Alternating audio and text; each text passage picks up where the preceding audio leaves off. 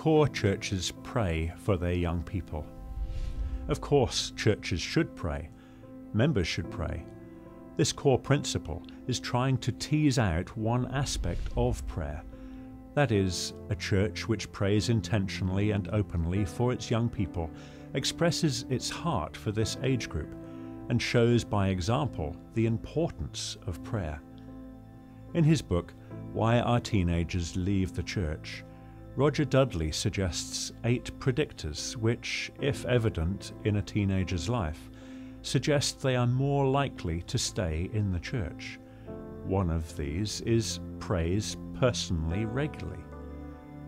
One illustration claims Albert Einstein was once asked for his opinion of how to raise healthy, responsible children.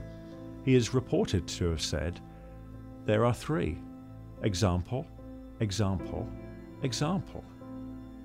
Whether this quote is true or not, the sentiments are valid.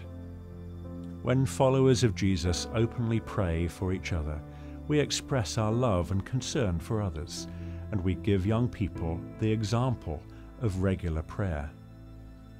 A core church prays for its young people to show by example the importance of prayer, to encourage the habit of prayer in the life of its young people, and to show that young people matter in the life of the church members.